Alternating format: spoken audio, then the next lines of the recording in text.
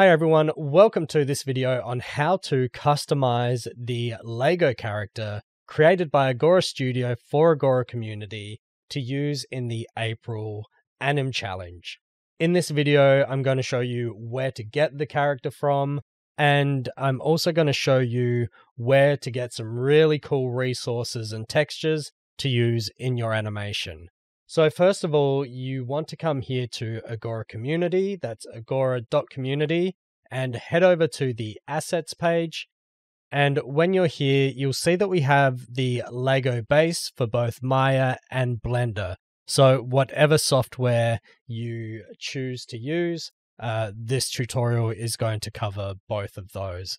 So for the sake of demonstration, I'll just come in here to the Maya, and you can see some of the textures I've already played around with creating. Scroll down here, you'll already see that this video exists. But then if we keep coming down, you'll find the download button here, as well as different size texture packs. And we're also including the substance file. So we're just going to come back and download this rig. Okay, once that's finished downloading, open it up and we'll just take a quick look. You'll want to export this to whatever folder you want it to be in. Inside you'll find a how-to when it comes to installing the picker for the character. And you'll also find the Lego texture template for Photoshop, and also Krita should be in there as well. Yep. Now, once you've gone through and unzipped this, we'll get into the rest of the video that shows you how you can create your own textures. So first of all, a really awesome resource to find textures for these Lego characters is mechabricks.com. If you haven't heard of it, you can just go to their website, mechabricks.com up here. And if you do use any of these textures, please, where you can, tag this website and these creators on social media just to really drive some traffic towards them. It would be amazing to help build their community as well through this challenge. So what we're going to do is, first of all, come up here to the library, and it will load all of these assets that have been made by other artists. You can see their profiles down here. And like I said before, please, if you do use any of these, make sure to just, check out who the artist is and maybe give them a credit. I'm not sure if it has any of their social media profiles here, but always just tag Mechabricks where you can. And then if we come back, let's go into category and let's look for minifigures. Now, I've already got one in mind that I want to use for this, but as you can see, you can kind of scroll through and just look at the library, or if you want, you can filter here by the theme. So we have all themes, Batman, Avatar, all sorts. Ghostbusters, which you might have seen in the announcement video. But the one that I want to use, which I think looks cool, is I'm going to come down to Scooby-Doo and we will take a look at this one here, Zombie Zeke. So I'm just going to click on this and it's going to pop up the 3D view. And here it's just going to load all the files. And now you can see we have this kind of 360 view of the model. Then we're going to come up here to editor. And what this is going to do is it's going to open the Mechabricks workshop. But instead of us having to construct the character by coming down here, filtering through all the different assets that you need, it's just going to have the character created already for us. And then what I'm going to do is come up here to File, and then I'm just going to click Export. And the format I usually use, because I use Maya, is an OBJ, and I'm just going to export that file. Now, once that's done, you can open up the zip file and come into the textures folder, just sort of sort through all the different folders that it's created. And these are the two textures that you want. Once you've got these two textures, export them into another folder of your choice. And then what we're going to do is jump into Photoshop. Okay, once we're in Photoshop, what we're going to do is open the Agora Lego texture template, and you'll be able to find this texture template in here. So this is just in my work folder, but inside the package that you've downloaded from the website, you'll have this zip file, base Lego texture template Photoshop. So you'll be able to just open that one straight away. Now, let's take a look at this. So these are the UVs for the character. And in the layer structure here, we have the kind of guidelines of the UVs, as well as kind of a texture map, so you know where the front of the face is and the back of the head. And you can simply just hide those when you're ready to export this, or if you want to do some sort of more work on the textures, but not have all this stuff in the way, and you can just switch the map off there. If you do want to work with the UVs on, you can always come up here and just lock this folder, and you can continue to work on all the other layers without this getting in the way. So now that we have our textures from Mechabricks, what I'm going to do is come into where I've saved them, and I'm just going to open them in Photoshop here. Okay, so we have the torso, we have the face, and the pants were just a flat color, which we'll be able to adjust here in the template as well. So I'll start by selecting the face here. Now, what I normally do, I'm not going to do it for the purpose of this tutorial, but I use an upscaler to just get a better resolution on these images. And you might need to do that because the texture pack here might be a bit higher resolution than the textures that you're bringing in. So if you scale them up, they might start to look a little bit blurry. And what I'm going to do is I'll just switch this off and come back here and turn on the map again. And after playing around a little bit, I found that this zone here, where the dotted square is the best place to put the face for it to look natural. So I'm just going to come down into the head folder, and I'm going to paste. And then what I've done here is I've just pressed Control T to transform the asset so I can easily move it. And as you can see, it is a little bit small there. So I'm just going to scale it up and place it here. And then what we can do is come back into the zone here. I'm just going to move this square down a bit and take the back of the head. I'm just going to copy that, and I'm going to paste it in here as well. And we're going to pop that just in there, and we can resize that one as well. So now to change the rest of the color of the head, if you come down here into the folder for the head, we have the head base color, and it's got a color overlay effect on it. And what we can do is just double click on the layer, come into the color overlay effect, and then click on the yellow square, and then just pick a part of the actual skin tone there and press OK, and that's going to change the rest of the color for the head. And now what we're going to do is just come back into the body now and essentially just do the same thing. I'm going to select this. Well, actually what you can do with this one, if I unselect that, I'm just going to select it all, whoops, and copy it. And then we're going to come down to the chest here. And I'm just going to paste that in there. Then what I can do is actually move this, and it's relatively pretty good. And if I rescale it here, then I can just kind of move it into place. So around where this area is here with the curve is where you want to have the textures for the body. And this, we're just going to come in here and we can just erase this little bit. It's for the neck. Back in the day, I don't know if it still does, but the Lego characters would have that little color on the neck for some reason. So we can just simply remove that. And then again, I'm going to come to the layer 3 here. I'll need to give that a quick rename, but I'm just going to select the color, and then that's going to change the rest of the color for the body. So that's the body done, the front and back.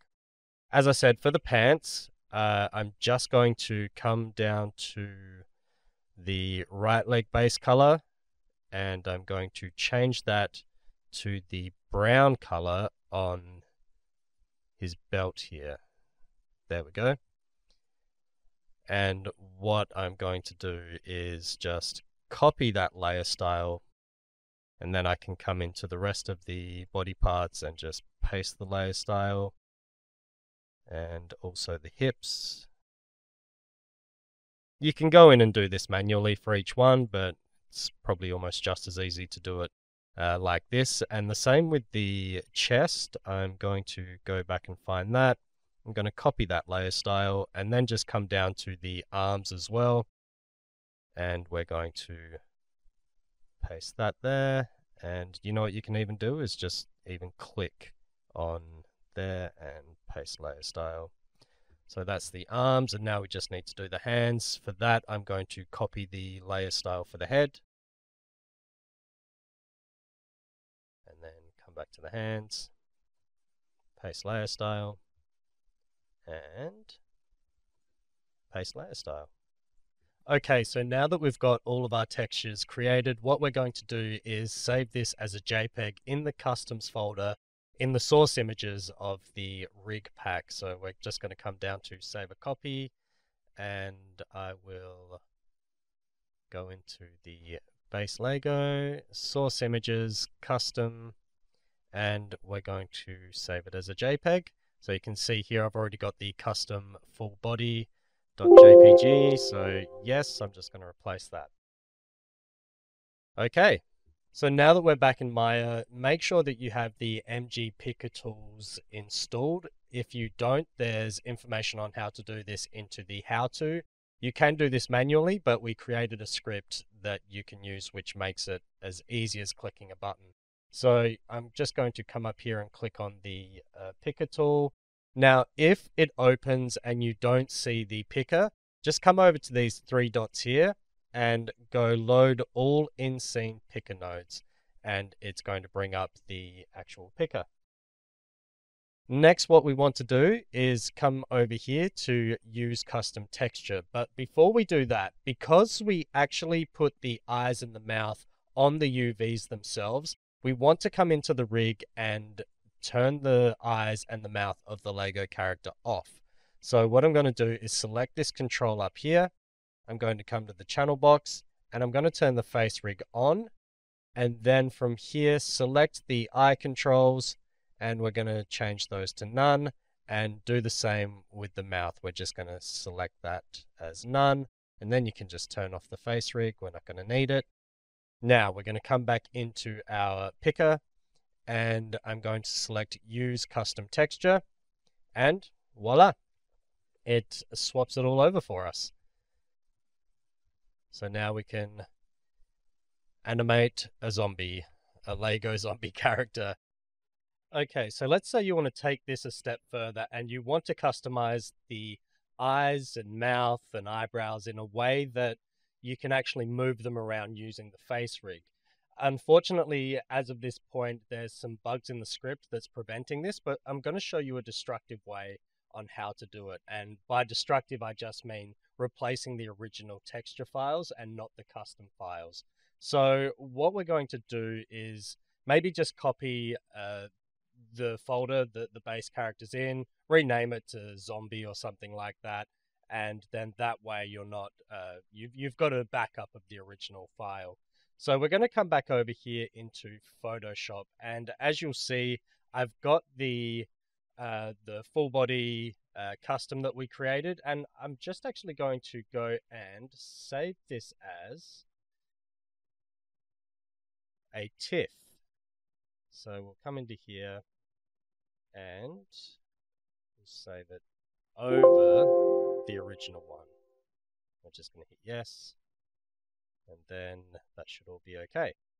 And then what we're going to do, so let's say that we wanted to create customize. So what we'll do is we're going to open up the OpenEye base and just select that one. Now to do this, this is where I use an upscaler, because if I come in here and select the original eye that we want to use, you'll see that compared to the texture for the character, it's actually quite small and it's going to look very, very pixelated. So what we're going to need to do is either, as I said, upscale it, or you can just go through and kind of create your own textures. So I'm just going to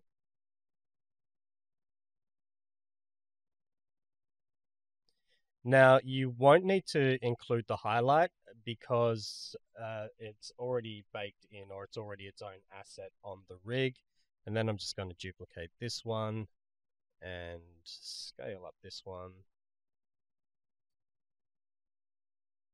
And then we'll just turn that one black. And then there's just kind of the general cleanup that you'll want to do in terms of selecting sort of this skin here. We don't really want any of that in the way. Just delete that. Then we're going to hide the eye that's underneath. And then what we're going to do is we'll just flatten this image. So we'll merge the layers. And then I'm just going to save it. Now, the thing that you have to keep in mind with this method of doing it is there are masks that are creating a cutout of the shape. So if we come back into our texture folders, you'll see here that we have a mouth mask, the cheek wrinkle mask. So you're going to have to create a mask as well for this new shape. Otherwise, the replacement won't work. So to do this, all I'm going to do is double click and we're going to go color overlay and turn it to a black texture. But then underneath, what I also need to do is create a white texture as well. And then we're going to merge this new image and we're going to go File, Save As, and in the folder, we're going to find the Open Eye mask. Here. Select Yes. Okay. And then when we jump back into Maya, what we'll need to do is come over into our rig. We'll look for the textures for the eyes. So eye group. And select either one. We'll do the left one because that's the one we worked with. Then come over into your attribute editor. And then what we want to do is come into the color, and that should already be replaced.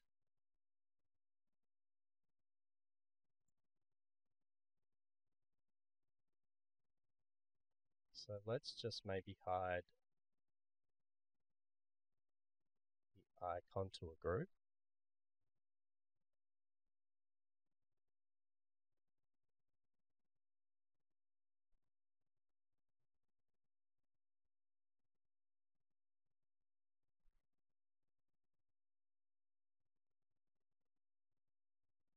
Let's try this again.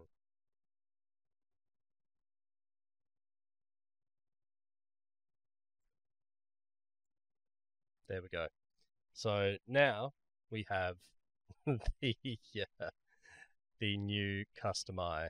And if we turn on the face rig, you'll see that this will move around. And then you can just move the highlight to wherever you want it. And then you'll go through and you'll do the same with the mouth, the eyebrows, and everything like that. And that's going to be the best way to create your own custom rig that has a lot more flexibility when it comes to animating the face. Just a couple more things to note. If you don't want to use textures from Mechabricks and you want to create your own, it's really easy to do. Just come in to the folders for each of the parts and you can paint your own textures, whatever you want. So have fun coming up with your own Lego characters. It'd be really cool to see something completely different. Maybe there's a character that doesn't exist. I had fun creating a Beetlejuice type character. So yeah, have some fun with that. If you don't have Photoshop, we've also created a file that you can use within Krita That's a free piece of software that does the same sort of things as Photoshop does. And let's say you want to change the color of the chest, for example. Just come into the chest base color here, and you can adjust the layer style similar to what you do in Photoshop, and just choose another color. And there you go. And then you can add your layers, add all your faces, and come up here to UVs and turn those off, same as you would in Photoshop. So now let's jump back over into Blender, and I'm just going to open up a fresh scene. So we'll come up here to open, and I'm going to select my rig, and I'm just going to set allow execution there. Just give us a little bit more space here and move that up there. Now you can see straight out of the box there's a little bit of weirdness going on with the mouth. So two ways that we can fix this is by just pressing on the viewport shading button here, or you can hold down Z and come into material preview as well, is another way to do that. And it will do its thing. And now we'll have normal looking textures.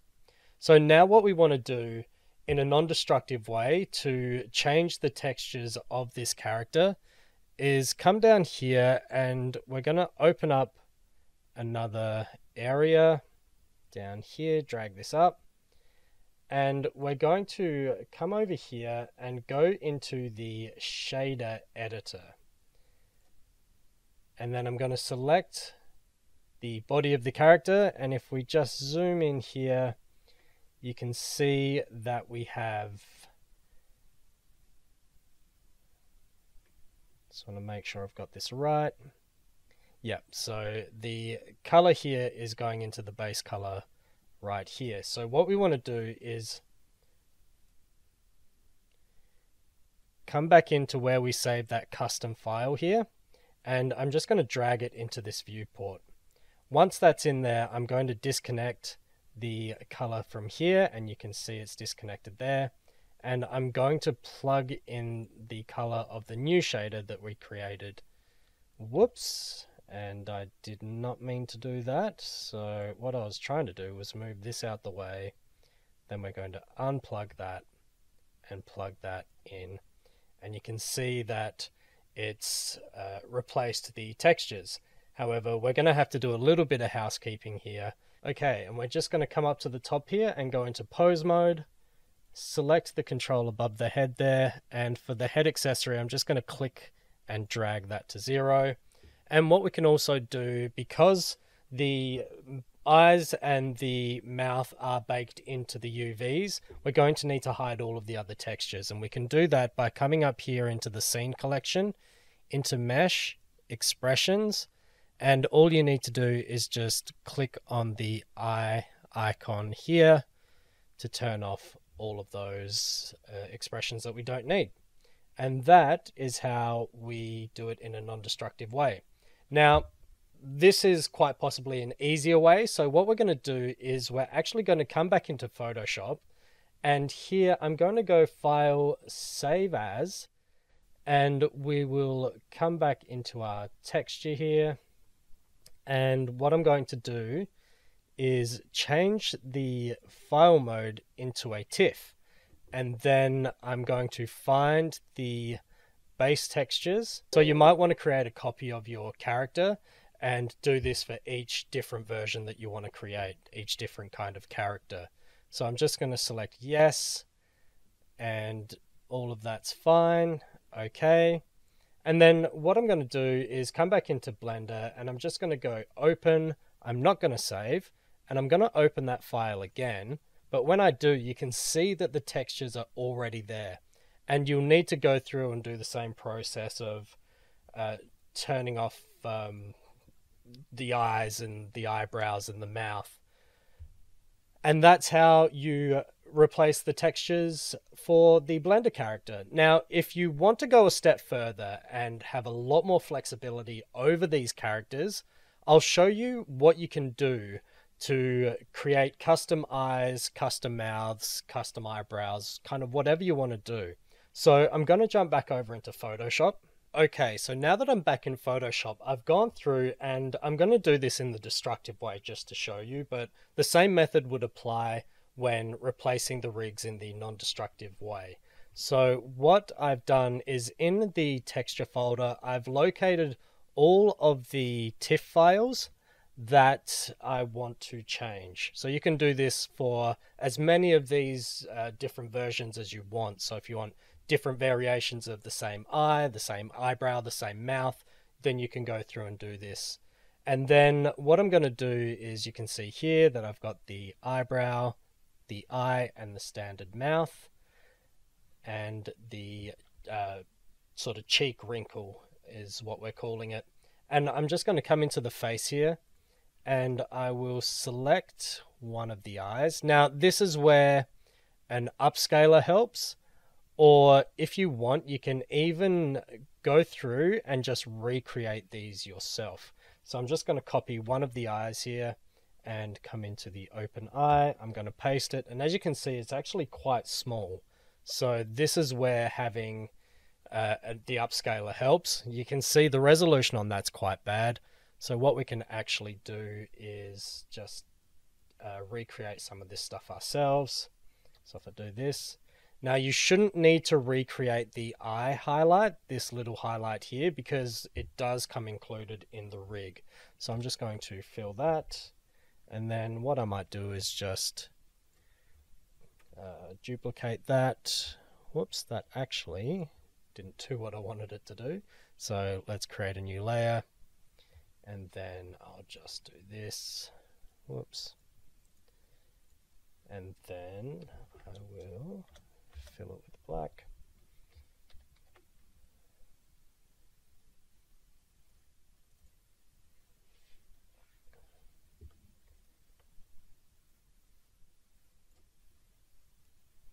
And then I'm going to come into here and I'm just going to paste it. And as you can see, it's quite small. So when I actually scale this, it's going to look really kind of distorted here and just really badly pixelated. So this is where you might want to do something like actually recreate the texture. So if I just drag out a circle here and choose the red color. Now you shouldn't have to do the highlight because it does come included in the rig. Just fill that. And then what I'm going to do is just duplicate that one, take the bottom one, expand it, then I'll select it and fill it in. And then what we actually want to do is come into the original layer and we'll just delete that skin color. We're not going to need it. For this example, this will be fine. What I'm going to do now is overwrite the file that's in the Blender textures. Again, save this into the custom if you don't want to do it the destructive way. So we'll go, maybe we'll just flatten it. Actually, this is probably one of the best ways you can do it, is just flatten the image, so merge layers, and then just press Control S and just save it. And if we come into here, you can see that it's been saved. And we can go through and do that with all of the other sort of files here. So I'll go ahead and do this and then I'll skip to once it's all done.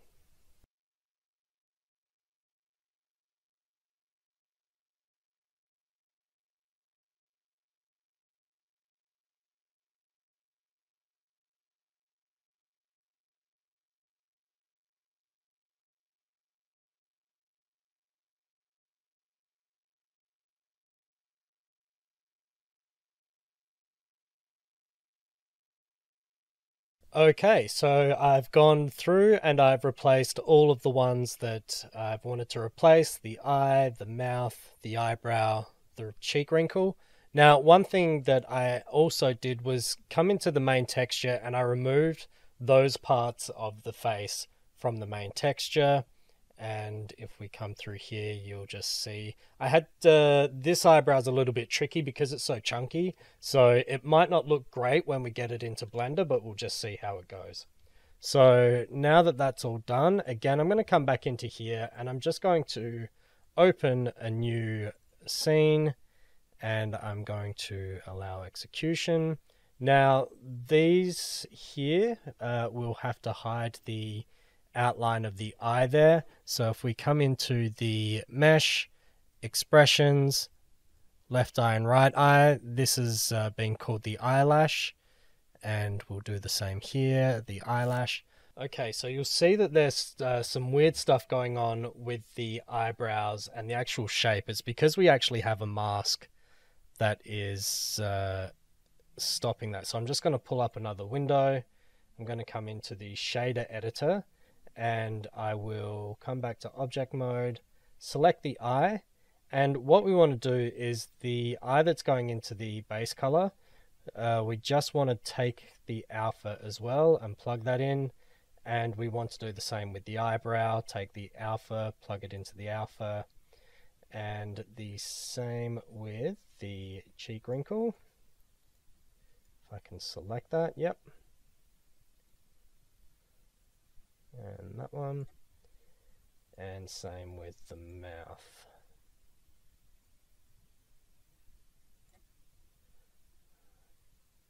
And that is that. So he's still got his hair, you'll have to change that. But if we now select the eye, we can actually move the eye around. It's actually part of the controls. And the same with the mouth, we can move the mouth around. We can scale it if we want to. So that just gives a lot more flexibility to your animation instead of just baking it onto the textures. Now, you saw that I had to switch the alpha out. You'd have to do the same with the non-destructive mode. You'll see here what I meant by the eyebrows, how if I scale these up and also move them, it's just a little bit funky with how they act because they go over the eye. So if you're doing this character, you might just want to keep that in mind, that the eyebrows might need a little bit of refinement. Just a couple more things to note. If you don't want to use textures from Mechabricks and you want to create your own, it's really easy to do. Just come in to the folders for each of the parts and you can paint your own textures, whatever you want. So have fun coming up with your own Lego characters. It'd be really cool to see something completely different. Maybe there's a character that doesn't exist. I had fun creating a Beetlejuice type character. So yeah, have some fun with that. If you don't have Photoshop, we've also created a file that you can use within Krita. That's a free piece of software that does the same sort of things as Photoshop does. And let's say you want to change the color of the chest, for example. Just come into the chest base color here and you can adjust the layer style similar to what you do in Photoshop and just choose another color and there you go. And then you can add your layers, add all your faces and come up here to UVs and turn those off same as you would in Photoshop. So that is how to create a custom minifigure in Blender. I can't wait to see all of the submissions that come through for this challenge. I think it's going to be a lot of fun. And please don't forget to give credit to Mechabricks if you do use their textures or any of their assets. And good luck with the challenge. Happy animating.